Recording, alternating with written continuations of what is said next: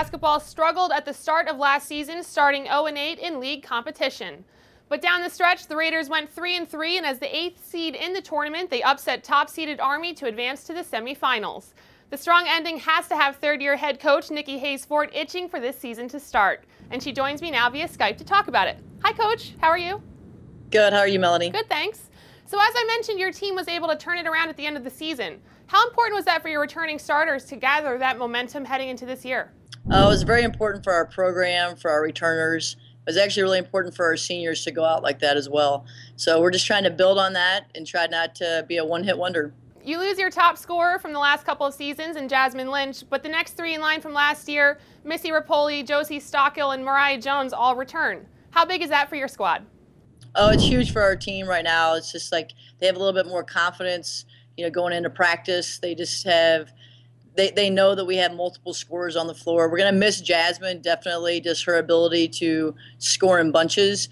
But hopefully now we're just a little bit more evened out, and we'll have just more scoring threats. You also returned Lauren Kobiela, who led the team with 107 assists. What did you see from her last season, and how important of a role does she play in your offense? Lauren really stepped up her game, her leadership skills on and off the court. She was able to be that second coach on the floor that we really needed. She just had such a huge amount of confidence going down the stretch into the season, and she was a big reason why we were able to win some games late. Missy Rapoli, Mariah Jones, and Catherine Lewis were all strong from beyond the arc last season. How nice is it to have several go-to threats from the three? Well, we shoot threes every day in practice. We shoot a lot of threes every day in practice, and not just those three players. We want to be known as, a high-scoring team. And obviously with Missy, Mariah, and Catherine Lewis, we were able to connect on several attempts. So this year we're looking to, take those three and just keep increasing the amount of threes we can make, probably the amount of threes that we take, and that more people to get involved. Are there any newcomers who you believe will be able to make an impact this season for your team? Yeah, we have three exciting players. We have Katie Curtis from Indiana, Jackie Hudapal from California, and Steph Poland from Ohio.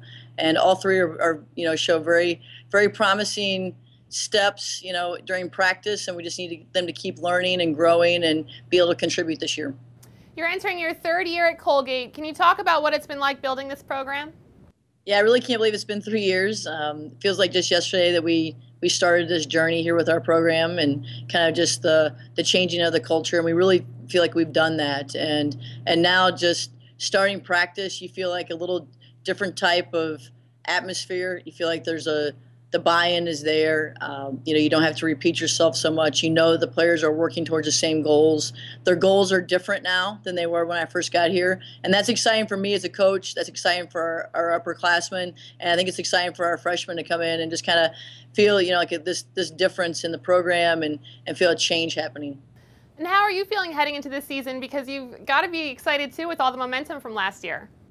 Yeah, that Army win was great for our program, and that's what I keep telling myself. It was really great for our program. It was really great for our seniors to go out with that great win at Army. A little disappointing ending, obviously, but we just had that great win. And, I feel great about the direction of our program right now. I feel really good about our leadership on our team. I feel good about our freshmen and just how everyone came back. Everyone came back ready to go.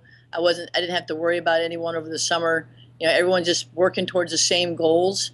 And we're really looking to take our team to another level this year. Well, Coach, good luck this season. It's been great chatting with you. Oh, thanks so much. Go Gate.